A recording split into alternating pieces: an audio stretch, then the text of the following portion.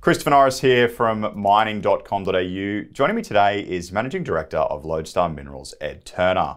Ed, great to see you again. And you, Christopher. Ed, Lodestar has received multi-element assays from more than 6,600 soil samples. Talk to us about what you found. Well, we found lots of anomalies, basically. We sampled large areas across the project. We've delineated 16 new anomalous areas outside of any areas we've sampled before or drilled before. They're base metal anomalies, so it's a combination of copper, lead, zinc and cobalt. We have a full suite of 60 elements, actually, so the multi-element suite enables us to also identify the underlying geological units, which are critical when we're trying to look for different styles of mineralisation. So, for example, we can look at scandium and vanadium ratios and determine if there's volcanic rocks under the soil, under the surface cover, which is important or critical, really, if we're looking for VMS style, like degrasser mineralisation, versus an MVT style Chinook deposit, which Rum will have on the other side of the Earaheedy Basin. So we look at all the elements as well, and also some of them are pathfinders for gold mineralisation.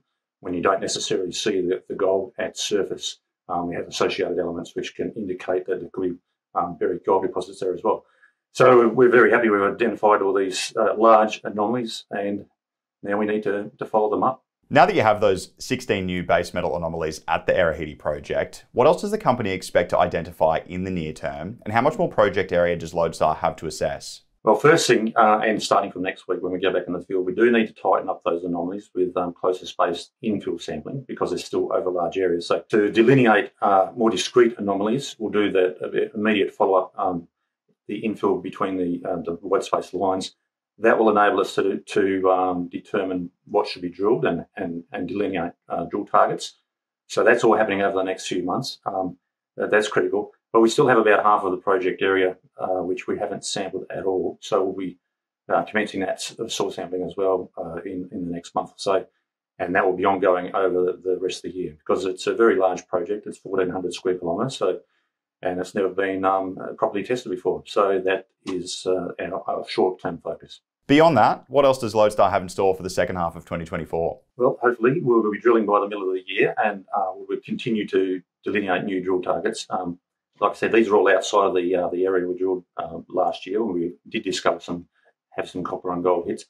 So that will be just an ongoing process. And we're planning to fund this with our shareholding in Future Battery Minerals. We still own 19 million shares in FBM, and they have the lithium project called Kangaroo Hills down near Coolgardie, as well as a Nevada lithium discovery. And when they prove up a 10 million tonne resource at Kangaroo Hills, we will get another 27 million shares. So that's happening in the background. We also have an application at Coolgardie West, which we expect to be granted fairly soon, and that's prospective for copper and lithium. So hopefully we'll hit the ground there in the next few months as well. That was Ed Turner, Managing Director of Lodestar Minerals. Ed, thanks very much for your time. Thanks, Christopher.